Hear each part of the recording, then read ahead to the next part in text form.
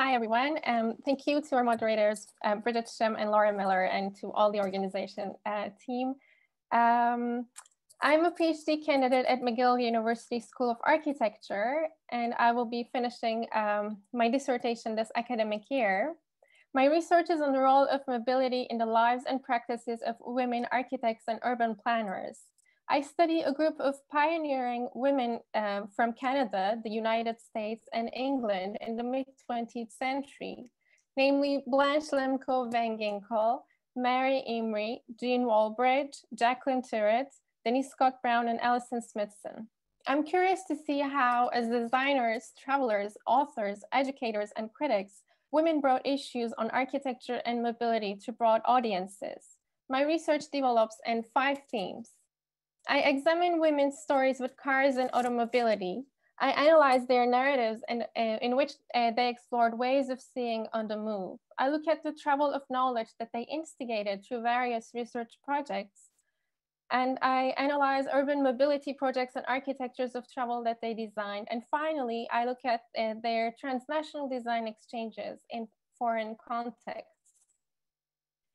I think Lemko Van Ginkel is a perfect case in this discussion, as mobility constituted a major theme in her professional life and personal story. Significantly, she traveled to Europe after her graduation from McGill in 1945 and worked in offices in England and France, famously in Le Corbusier's office. But I'm also very intrigued by her engagement in mobility on a theoretical level and also in design as an architect and planner. Mobility, enabling movement people, was something to which she was dedicated in collaboration with her husband and professional partner, Sandy Van Ginkel. Circulation projects, street designs, public transits and roads, airports, cars, pedestrian movements, architectures of travel and tourism, and so on. And the ways in which she tackled this issue in her writing was very significant. She was very progressive.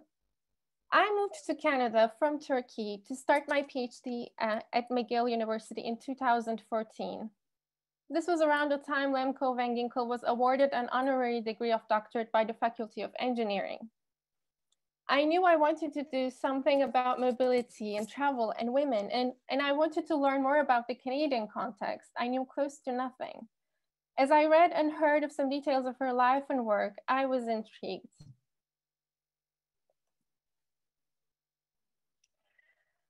I was sitting in the archives at the CCA where her material is so well documented. And what I had in mind was to look for movement, mobility, travel, anything to do with it in the folders in the Van Ginkel Associates collection. I started threading my way through traces, and in the end, it turned out that this was not a difficult task. With each folder I opened, I found more than I expected. Fascinating examples of their work in various scales and forms from all around the world. A number of circulation projects in the United States and Canada, airport studies for Montreal, as well as Jamaica, Venezuela, and Brazil, an aviation center in Sri Lanka, among others. The same was true of her writing, as she was a prolific critic and author. I decided to work on a chapter on cars and women, and there she was editing a Canadian art issue on cars, or comparing the batteries of electric vehicles and the Canadian architect. I was working on circulation and communities and neighborhoods. Elsewhere, she was writing, I quote, "Circulation is the very life of a city. Without movement, the city cannot exist." At the same time, she was seeking for inclusive plans with an elaborate sensibility towards architectural heritage. And this was happening in the face of the period's culture of demolition for urban renewal. CCA folders include her numerous interviews too. These documents allow us to see her more personal views on the link between mobility and urban landscapes. One is from the Montreal Star. Her approach to auto-age architecture, for example, was not one-sided. She loved the car, yet she critically examined its role in society and architecture. In another interview in the Gazette, she was telling how terrified she was as a young women planner at the time to tell older men what to do with their city. Indeed, she was a trailblazer and an activist. But in the way I see her, she urged to create dialogues without assuming universal knowledge attained through age, gender, or professional authority. Her work on mobility was what attracted me to her, something that shaped my image of her. Being an enabler of people's movements was something that defined her, in my opinion. Mobility formed an important part of her professional identity, perception, and practice. And her relationship with architectural mobility definitely sets an example of how, by designing and writing, women carved out new roles for themselves within the profession. Mobility was a modern issue. It defined a period.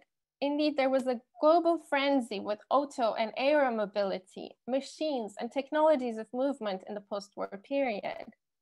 And Lemko Van was an agent of change. She was a pioneer with her critical insights, intellectual expertise, and design work.